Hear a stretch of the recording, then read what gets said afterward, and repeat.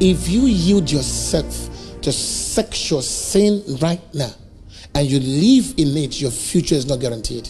Your relevance is a function of how much you have equipped yourself with information. The first thing I want to tell you, the first thing, it doesn't matter whether it is popular or not popular. Put God first. Have the fear of God. When I was at your age, there were so many things I avoided to get to where I am. I didn't get where I am by accident. So many women came to me. I was famous. I was very young, vibrant, anointed young man. And I was very learned, by the way, because I was very intelligent. When I was young, I was one of the best in the school. I was good looking. I had a very polished English. So, every possible thing that could attract a woman, I had. So I could have been having sex every day of my life if I wanted to, with different girls. Could have done that. I had every chance to do it. I had every privilege to do it. You know what happened? I chose not to. It was a choice. Was I tempted? Many times. I'm a human. I'm married. You see, that when you see a man that is married, what does that mean? That man is sexually active, right? Because you can't be married if you're not what? Sexual. Young people, are you hearing me? Whatever you're struggling with, I struggled. We all struggled. Is that okay? I was tempted like you were tempted. But in the middle of that temptation, I had a choice. Even though you've messed up, you can decide not to have it again. Anything you call boyfriend is boy destruction.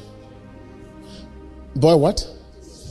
But just don't forget this one. If anyone comes and says, be my boyfriend, remember this. Let it ring in your head and say, boy destruction. If you yield yourself to sexual sin right now and you live in it, your future is not guaranteed. When you are young and 20, 19, 20, okay, even 22, you're very young. What you have to do is brag about how many books you have read. That's what you brag with.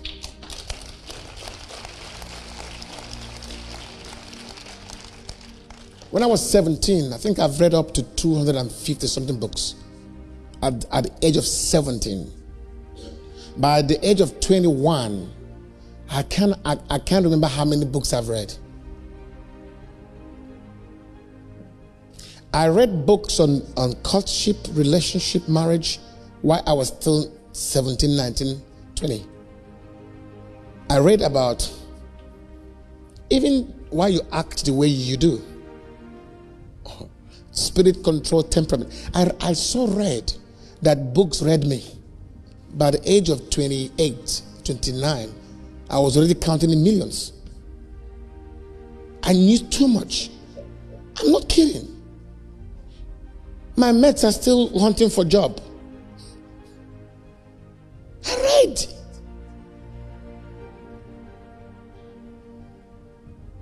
You don't listen. Your future is not a gift. Let nobody fool you. Your future is black. It's not true. The future is the choices you're making today. Period. Whether you like it or not. The choice you're making now is your future. Your relevance is a function of how much you have equipped yourself with information. I cannot walk with you beyond the capacity of your intelligence. Life is not fair. Life is not unfair. Life is the amount of relevance you have invested in yourself. 21, ma'am, 2021, 19, forget it. Time goes so quickly. By the time you know it, you've moved from this stage.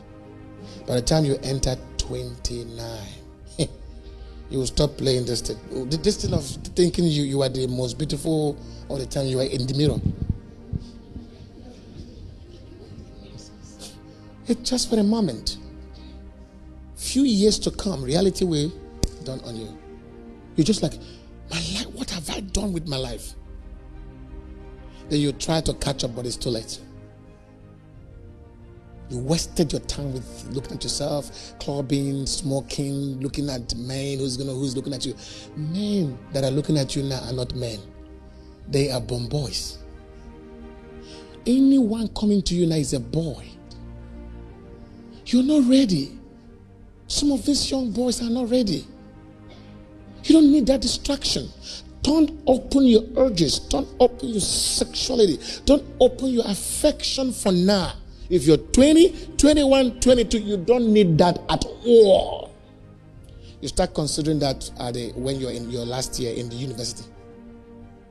Marriage, you can start considering. If you're desperate of getting married, of getting somebody towards your last year in the university. Affection is destructive. You can't handle it now. You don't need what you call love right now is not love. It's false evidence. It's false. It's destructive.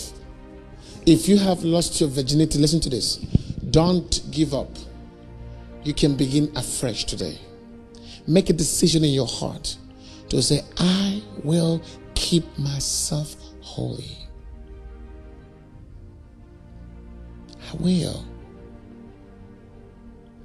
If men start coming, cut them off. Report them to your parents. Speak out. Block them. And the Lord will bless you. Stay pure, stay holy. Do you promise me that every month you will read 7 books? Do you promise me? Now, I want to hear that you did. Read books on temperament, business, psychology, business, management. Just books. Get good books. Okay? Read as much as you can. At least 7 books in a month. And then get books on Christian faith. Are you getting what I'm trying to say? And then if you chat a lot on WhatsApp, cut it down. Cut down chatting, okay? Don't chat much. Okay? Okay? Don't chat much. Don't spend a lot of your time on social media. Okay? Study a lot. Discipline yourself.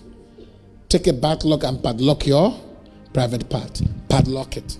Nobody crosses there again in the name of Jesus Christ. And that's it. Say amen, sons of God. Amen. That's it. Amen. Stand for Jesus. Give your body.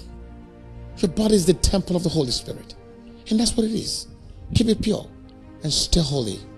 Your future is guaranteed. I have a message.